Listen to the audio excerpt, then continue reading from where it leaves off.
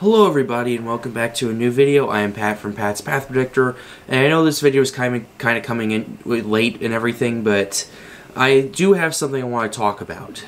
So I normally don't do Pacific hurricanes, Pacific tropical weather.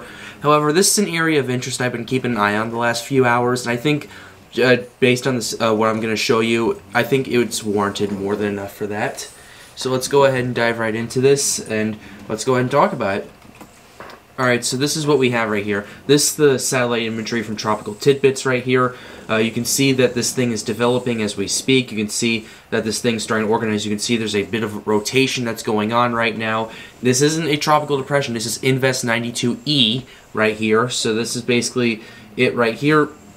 And I'm noticing that there are a lot of storms developing really up to the northern part of the center of circulation. Like, if we go back a few frames, essentially, this thing, like, it starts bubbling up right here. This you can see this, it's rotating like this right here, and you can see that the cloud area is filling up as well. So that's an area of interest I want to keep an eye on. This thing is organizing every hour, so I want everyone to know this. It is organizing every hour. So let's go ahead and look at the not the SPC, but the NHC, what they have to put on it.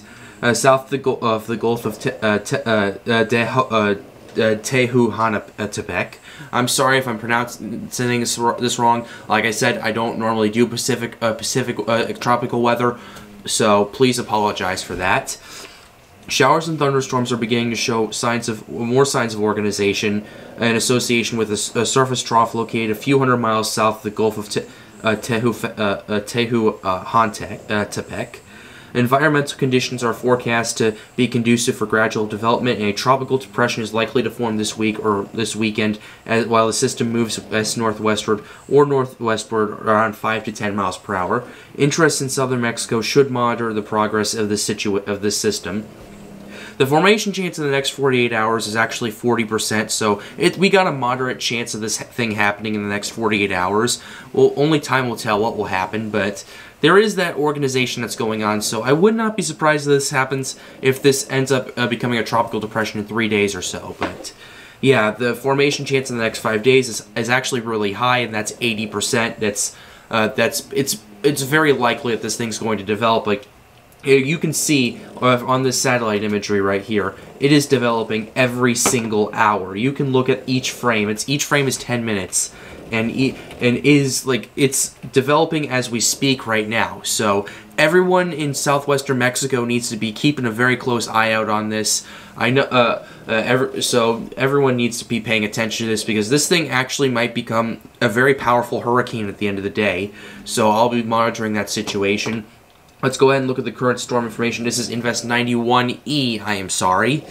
The location as of 7 p.m. Central Time or 0 UTC is 12 degrees north, 94 degrees west. Maximum winds are 25 knots or about 30 miles per hour. The minimum central pressure is 1,009 millibars, so it is getting its act together.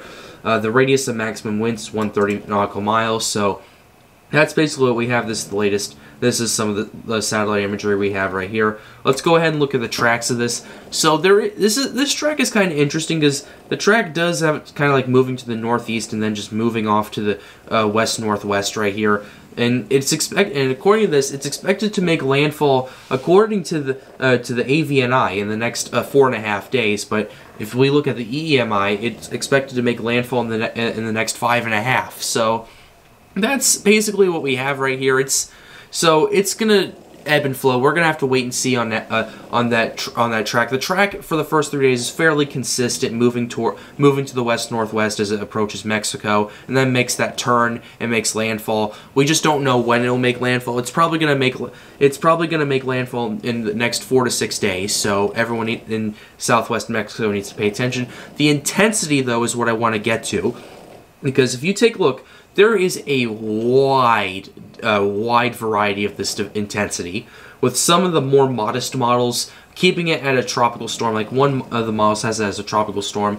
However, some of these, like the majority of these models, have this at least a Category 1 hurricane, and some models even go further, having like half of them go up to Category 2, and there's even a couple that go up to Categories 3 strength, potentially strong Category 3 strength by the end of this. Like, look at this. This is Cat 3. We're looking at 125 mile per hour winds according to the NNIB right here, and 115 according to the AVNI. So, yeah, this is a situation we need to be keeping a very close eye on, because at this point, it is likely that this thing is going to strengthen into a hurricane right now. Now, how strong is it going to get? I don't know. There's too much of a variety right here for me to really give my own conjecture on this. So we're going to have to wait and see as this develops. Basically, here's what I'm going to say right now. The quicker that this thing develops is the stronger this hurricane will get. Now, how strong this hurricane will get depends on the warm waters. Like, the waters are pretty warm in that part of Mexico. The wind shear is also considerably weak at this current time right now, and there's not very much dry air that's going to invade this whole storm. So that's basically the situation we have right here. Let's go ahead and go back to the satellite imagery right here, and you can see it's developing hour by hour. There are some storms developing in the southeast quadrant of it right here, so we'll be monitoring this situation as the situation progresses. The next update from me will be tomorrow morning on this invest right here as it develops and as it moves closer to Mexico. But with that being said, that's going to wrap up this video. Hope you enjoyed it. Be sure to leave a like, subscribe to the channel if you are new. It helps me out and helps me make more videos like these. The goal of this channel is to get more people engaged with weather on this. And even though this thing is likely not going to impact the United States, I do cover hurricane season for Canada and Mexico too. Sometimes, depending on if what we're looking at is a very large threat. So I've extended my coverage from the United States to Canada and Mexico as well for hurricane season. So I hope you guys stay tuned for that. But with that being said, guys, have a wonderful day. Stay safe.